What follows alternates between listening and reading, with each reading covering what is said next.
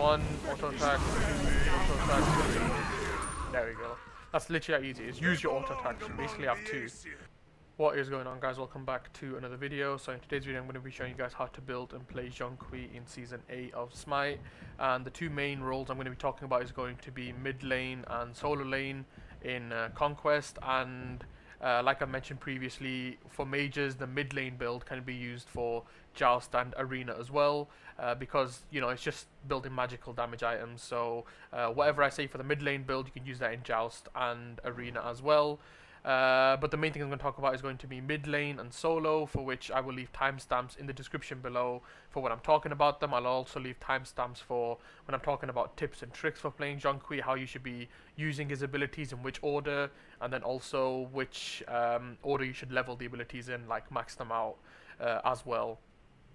I'll also leave a video in the description below of me using Zhong Kui in mid lane, which I just released, and it just basically shows how the build works. So without further ado, let's get into the build. So I've put like a rough layout over here, but again, I'll put a disclaimer out right now that the build is not just one specific build that you always use in every game and it works, because as you know, experienced SMITE players know, if you're new then I'll explain it, but the items you buy also depend on the people that you're fighting in that specific game. So you could have no healers on the opposite team, which means you don't need to get like a Divine Ruin because that's anti-heal. But if you do have healers, then you know you'll get a Divine Ruin, or you could get a Tainted Steel into like a Tainted Breastplate if they're physical, or Tainted Amulet if they're magical. So these are situational things I'm going to talk about as well, but there's going to be a rough theme or general build that you're going to be doing. So the way I start in mid lane, first of all, is what I'm going to talk about is Conduit Gem and first tier Bancrofts, along with 3 health pots and 2 mana pots. So that's going to be your 1500 gold. The main reason for this is that Conduit Gem just helps your clear a lot. Vamp Shroud is good, especially with the lifesteal and health and stuff it gives you back, but it got nerfed recently, and most of the time in mid lane you're going to be fighting a magical god, and that gives physical protection, which is why I choose to build this in solo lane usually, because you know you're going to be versing a warrior most likely. But in mid lane I like to Conduit Gem into first tier Bancrofts. I'll then try in my first back to either get full lifesteal boots or the tier 2, but after that, before we finish Bancrofts, we're going to go lifesteal boots, and then we'll finish the Bancrofts. And this by itself, firstly, you're going to be doing a lot of damage. You already have 200 power, not to mention that you get another 100 when you get up to 25% health. Your lifesteal is going to be crazy. You've got 15% plus an extra 20% from Bancrofts, which is 35%, plus an extra 8% from Shoes of Magi. So your lifesteal is going to be crazy. If you see in the videos, the reason Zhong Kui is so good when he's fighting and he just pops his ult is because he's lifestealing so much that it's just crazy, really. Which is why you want to go Bancrofts. People do usually go Rod of Tahuti. Yes, it does give you a lot of damage and MP5, but with Zhong Kui, the healing is so good that you out-sustain the enemy anyway, and that's why you're going to kill them. So that's why you go Bancrofts. Then it's kind of up to you between Karen's Coin, Chronos Pendant, and Gem of Isolation and Rod. Like in some situations, if you're ahead, go Rod, because you're going to be doing so much damage. If you're not ahead and you want cooldown, you're like, oh, I keep dying because I want cooldown, go Chronos Pendant. If they're really tanky, go Karen's Coin.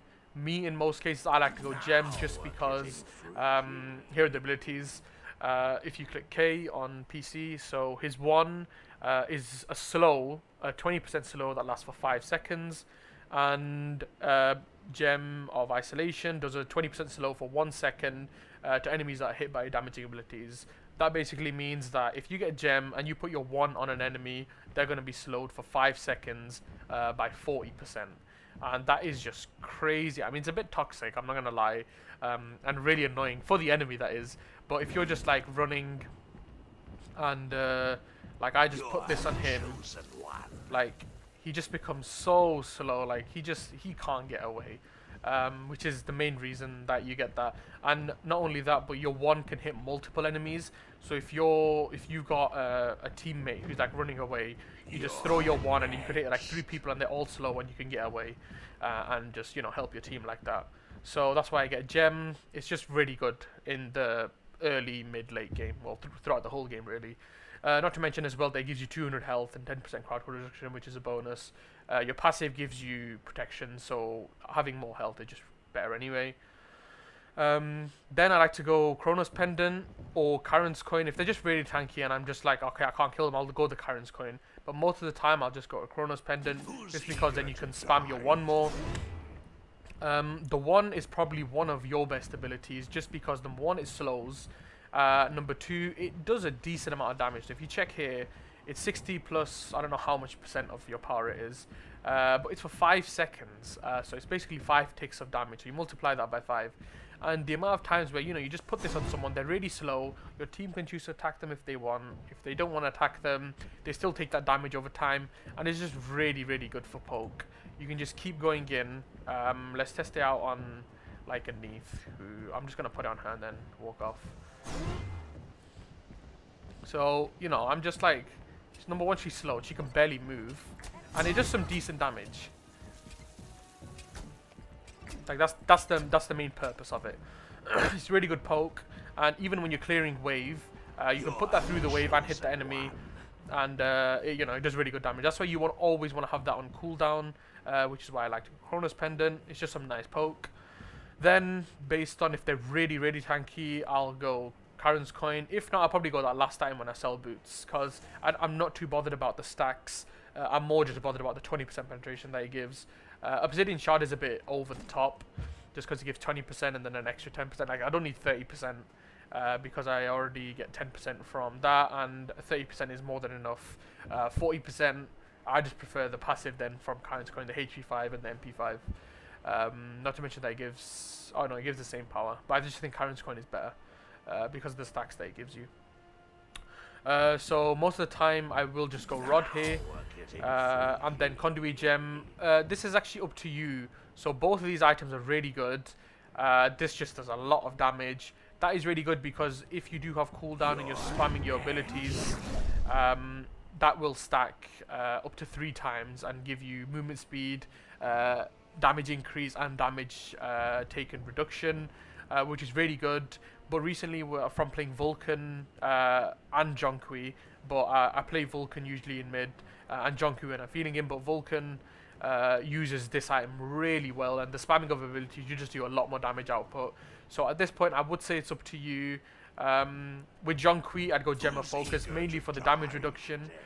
Your passive gives you 40 magical and physical protections, and just, you know, adding on the damage reduction from what is this called? Gem of Focus is just insane, really, and you can just tank so much more, even though you're going like full damage. So not only do you do a lot of damage, but you can tank as well, which is why I go that. And then you can sell your shoes for Karen's Coin. Now, just to clarify, you can go Karen's Coin first, and then sell your boots for gem for Rod, but that's completely up to you, and based on the game that you're in and the damage that they're doing. Secondly, I'm going to talk about situational items now. Now, if they are healing a lot, I will go Divine Ruin here. Divine Ruin into a gem, into a Chronos Pendant. If not a Chronos Pendant, a Karen's Coin. But again, like, sometimes, you know, if you want to get anti-heal, you're going to have to sacrifice something, because you're getting an item like Divine Ruin instead of like a Chronos Pendant or a gem. Gem, I think, is a must-have on Zhong Kui anyway, because it works really well with his one. Which is why I'd still go Gem of Isolation as soon as possible after the Divine Ruin. But if they're not healing, then I'll just go Gem of Isolation, Chronos Pendant, Karen's Coin or Rod, and then just sell that for a Karen's Coin. And yeah, that's pretty much the build I use. If you watch my videos and I use something else, that again is just situational dependent. Or in that situation, I thought, you know what, they've got a lot of health, I'm going to go a Soul Reaver instead, because I'm using a lot of abilities, and the Soul Reaver, because it does percentage health damage, I'm going to get that instead of, let's say, a Rod or a Karen's Coin or whatever. But that is up to you. If they're not doing a lot, if they're not getting a lot of anti-heal, sure, I'm not going to get the Rod, I'm going to get Typhon's Fang instead, because I'm going to be healing a lot more. Just because it increases your lifesteal healing by 30%. So that's about it for the build for mid lane. This just works really well whenever I play, and that's what I'd recommend that you build when you are playing mid lane. If you do have any questions, or you watch my video, which I'll leave in the description below, of, you know, you built that instead, you can go for that build as well. Like I said, when I'm in a game, then I'm like, you know, oh, maybe this item would be better, maybe that item would be better. Some people comment like, in your guide you said get this item, but you got that item instead. Yeah, no, you can get what you want, like, based on the situation. This is like a rough guide of build this in this order. Like, build Bancrofts first, because the lifesteal early game is insane. Certain things will never change, like the first 3 items or the first 4 items, they will like never change because they're like his core items. So I'll say that now, that these 4 items are his core items. That's supposed to be Conduit Gem. After that, you know, if you want cooldown, you go that. It's all about preference now. If you want to get light anti-heal, you get that. If you want to get more lifesteal, get a Typhons. But most of the time, this is the general theme I go for. I can even swap, if I have gold for Rod, I'll always go Rod first then, because it's 10% penetration and just a lot of damage. So I'll go Rod there, and then Chronos Pendant or Karen's Coin if they're really tanky, because then I'll just one-shot them. And then into Gem of Focus. And then, yeah, sell the shoes for Karen's Coin. So that is the final build that I usually like going, but it can differ if something is happening in the game that's going to make me change my mind. Relics, I will usually start off with an Aegis, just because, for example, you know, you can pop your ult and then just Aegis, really. It just works really well. If you are about to die or whatever, you just Aegis and then pop your ult. Or you pop your ult and then Aegis, and then you're doing damage still, and you're not taking any damage. It's just really well. And then beads, you know, if they got Ares or Daji, you get a beads. If you don't want to get a beads, you can get a blink ruin. It's just really good. You can blink ult. You just walk up and be like, hey, and then just start slowing them and whatnot. If you want to go a bit more tanky, help your team, go Shell, or if you just want to help your team in general to get more kills, go Heavenly Wings. But relics wise, I go Aegis and then something else, really. But that is completely up to you. Relics are always up to the person playing, really. So that will be it for the mid lane build and Joust and Arena build. His basically magical damage build. So I'll quickly sell these items. Sell Rod as well. Okay, so now we're going to talk about solo lane build. Now, in my opinion, Zhong Kui is definitely S tier in solo lane. I'll be releasing some videos of Zhong Kui in solo lane. He is insane. Even a Kukulin who like weaken or something, put in S tier, I beat them very easily just because of, number 1, like I've mentioned, the poke of the one, and number 2, just the damage and sustain, really, because you heal from your 2 as well, and then you'll see from the build why the sustain is good. So if I'm against a physical god, I will go Vampiric Shroud, which it is most of the time. If it's not, if it's a physical god, so in solo lane I will go Vamp Shroud against a physical god, and if it's a magical god, I will usually go this Warrior's Axe, just because it gives some magical protection.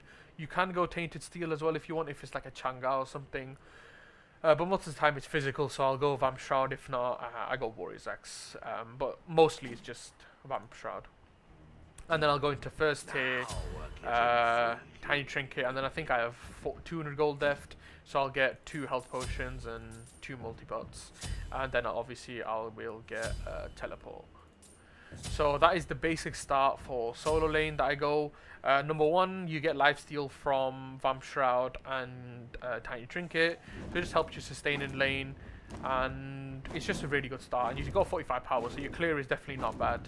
And you know, if they try and poke you or whatever, it's not going to make that much a difference because you're going to be doing a decent amount of damage as well. And not to mention that you'll be healing. So if it's like a Kukulin or Sun Wukong, other than healing from their ult or something, well, for Sun Wukong's case, they can't really compete with you. So on my back, again, similar to the mid lane build, I'll finish off shoes and then I'll finish off Bancrofts. So even though you're in solo lane, number 1, your passive gives you 40 protections, magical and physical. You got some physical protections against the warriors from Vamp Shroud. And not to mention that you got lifesteal boots, lifesteal from Vamp Shroud, and lifesteal from Bancroft. So your sustain is going to be more than enough. Even if you get ganked by the jungler, you're going to have a lot of lifesteal to sustain. And that is why you want to start off like that. Next, is where it's like up to you. So you can either go, let's say, a breastplate for the 20% cooldown. If it is a warrior, you can go Gem of Isolation. It's going to make you tanky because it'll give you 200 health and crowd control reduction and a decent amount of power, and just increases your poke game because you can slow them by 40% using your 1. If not, you can go Pridwin or a Mystical Mail as well. That's why I have that here. Sometimes I'm just like, I don't want to get Breastplate just because I'm going to get my cooldown from Pridwin, and I don't want to overcap because Pridwin gives 20%, Breastplate gives 20%, Red Pot will give another 10%, and then I might want to go Mantle of Discord, so that'll just give me like 60% cooldown. So I just go Pridwin like in general, which is why I'll go like a Mystical Mail at this point, just because it gives that damage over time as well, and it's just really good health and tankiness. But in most cases, I'm like, I don't want to get Mantle of Discord, so I will just go a Breastplate here. That gives you 20% cooldown and tankiness and MP5, so it just makes your like early to mid game a lot better, especially in solo lane. You've gone tankier. That's 135 plus an extra 40 from my passive when it's fully stacked, so that's 175. At this point, I will go Gem of Isolation because I don't want to go another defensive item because I already have one, and I want to go a bit more damage just so I can team fight. I've got the physical protections. I've got almost 90 protections from my passive. Well, 40, an extra 40 from my passive, so that'll be like 88, 90 protections when I'm fighting.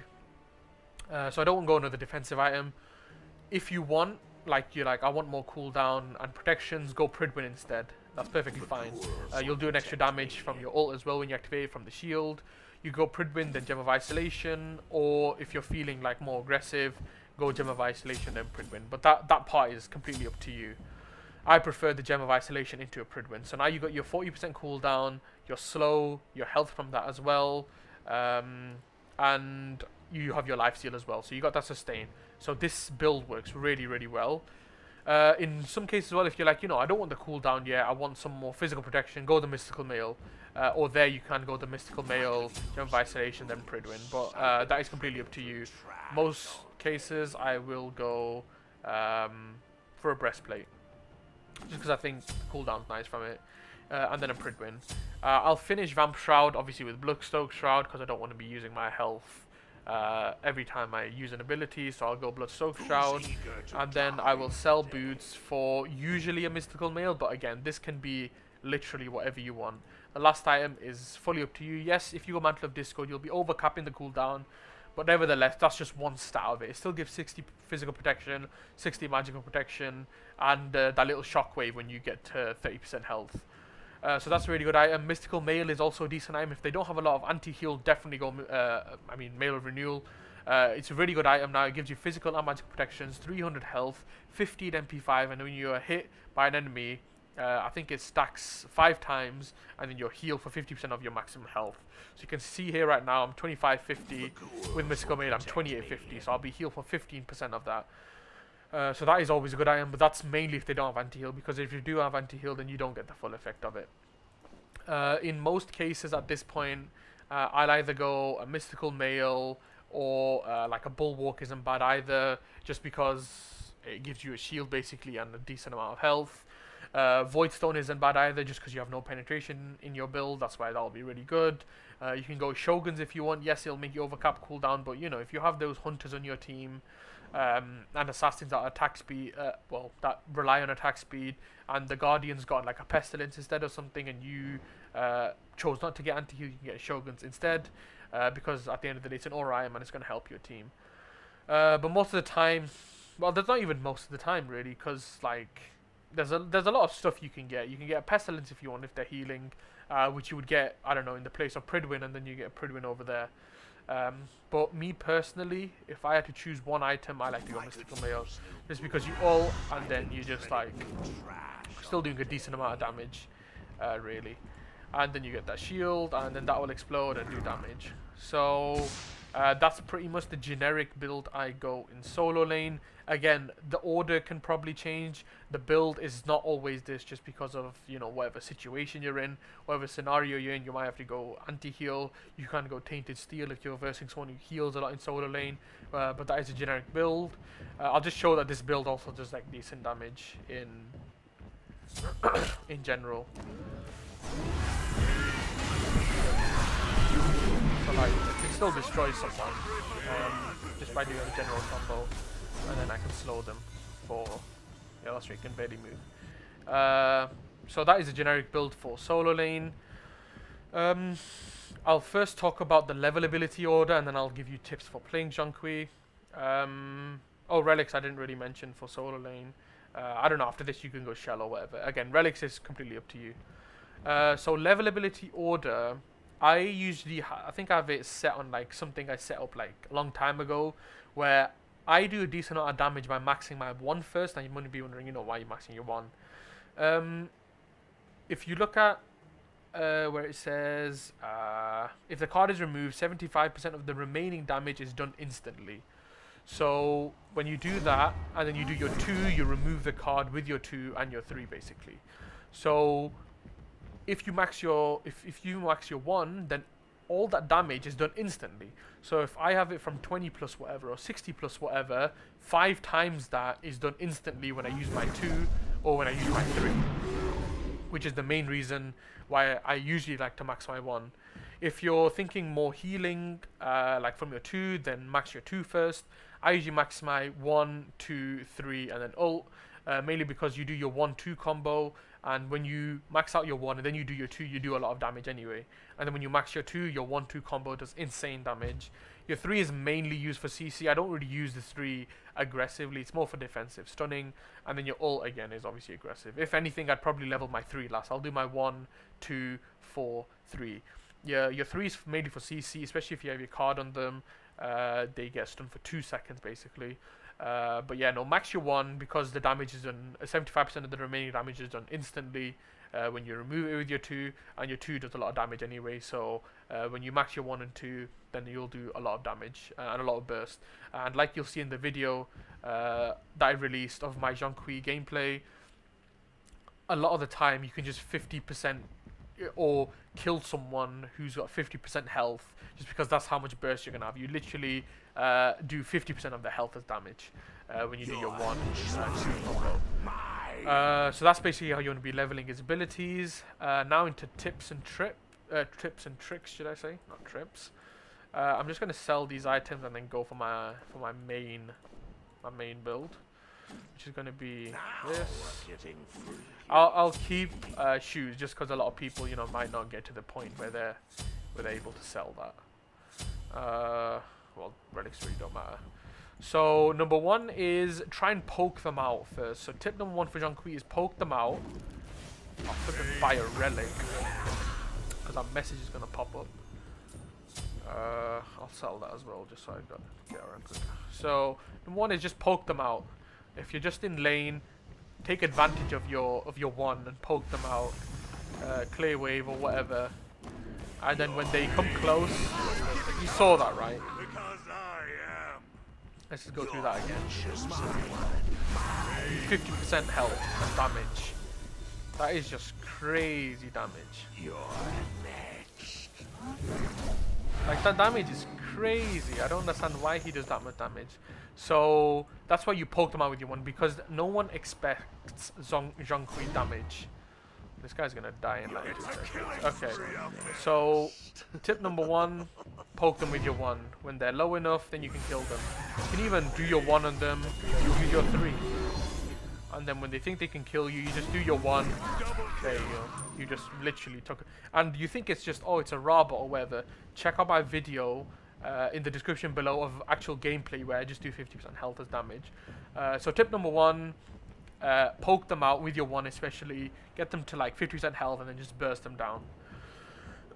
Tip number 2 would be optimize the way you use your 3 and 2. It's because sometimes if you're in a team fight, maybe using your 3 is a better option just because your team can get more damage off on the gods than you could with your 2. Because if you get your 1 and 3 on them, you're going to stun them for 2 seconds. That is a long stun, and I did half of his health. So you'll do a lot of damage as well. So tip number 2 is optimize your 3 and 2. Don't always just go, hey, I want to do a lot of damage. Sometimes you use 3 as well to CC them. There's not really much tips for Zhong Kui now that I think about it, but also I guess optimize your ult. So tip number 3 is optimize your ult. Another good thing is that if you have your ult, put your 1 on them and then ult. So not only are they slow, but then you can, take that out of them as well. So if you do that, you can stun them in your ult. If you do that, move away. That is. So I'm gonna wait for my ult to come up. So do that. So now he's slowed. Stun him in your ult. So a lot of the time what I like to do is stun him in my ult. If I can't stun, if I can't do that, then I'll just do my 2 and just do like a lot of damage. Which just reminds me, tip 4 is use auto attacks in between whatever you're doing. So you'll see all the time that I'll do my 1 auto attack, 2 auto attack, 3 auto attack. And I'll like demonstrate that here right now. So auto attack, 1 auto attack, 3. Well, keep moving far away, man. I'm gonna go really close to him next time. So 1 auto attack, 2 auto attack, 3. That's like tip number 4 really. Do your 1, optimize the auto attacks basically, just because you do get extra damage from your 3 because you're doing twice the amount of basic attack. So I just do that one last time. Do your 1 auto attack, 2 auto attack, 3 auto attack. If you want to heal, that would kill them faster. 1 auto attack, 2 auto attack, 3. There we go. That's literally how easy it is. Use your auto attack. You basically have 2. 1 last time just because it looks really cool. 1 auto attack, 2 auto attack, 3 auto attack. Well, I didn't even need to auto attack instead. But yeah, that's basically how you burst an enemy down as fast as possible. Maximize your auto attacks in between abilities. And yeah, I think I've covered everything that is for Zhong Kui. So I spoke about the mid lane, which you can use in Arena and Joust as well. And then I've talked about the solo lane. And what you build in that and how you go more tanky basically. The reason Zhong Kui can go more damage than defensive items is just because he gets 40 from his passive, 40 magical and 40 physical protections from his passive, which is just really strong. And that's the main reason I play him in solo lane, because he has that natural or passive tankiness. But yeah, I hope you guys enjoyed the video. If you did, make sure to leave a like down below. Leave a comment of why you enjoyed it or why you didn't enjoy it, or anything that you disagree with, or something you want to add into the guide that I could maybe pin or give a heart to so that people could see it. Also, if you want to see any of the gods, leave that in the description below as well. If I do play those gods, then sure, I'll be more than happy to make a build on that. But other than that, like, comment and subscribe, and I'll see you guys in the next video.